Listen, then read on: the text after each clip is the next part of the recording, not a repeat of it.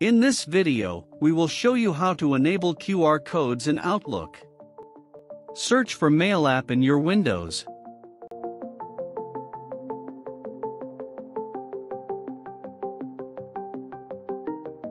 Go to Setting and click on Manage Account.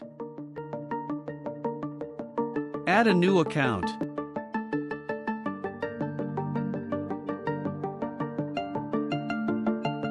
You can use any email, but I'm going to use Outlook.com for this case.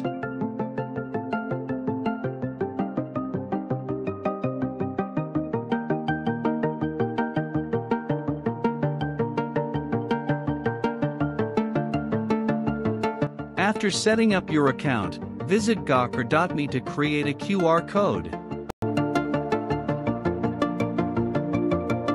I'm using test emails and addresses.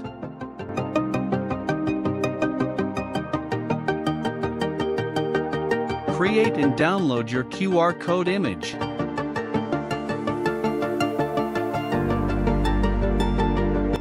Now go to the Mail setting and click on the signature.